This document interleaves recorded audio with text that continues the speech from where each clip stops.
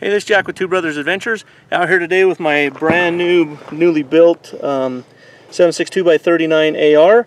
So this is a Radical Firearms upper on an Anderson lower, and we're going to shoot some of this 7.62x39 over the chronograph and see what kind of speeds we're getting.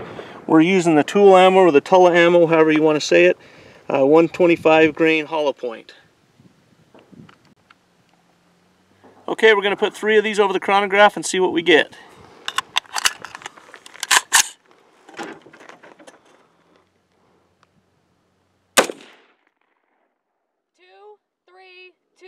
7. 2, 3, 5, 2. 2, 3, 3, 0. Okay, so there you go. There's 3 shots over the chronograph.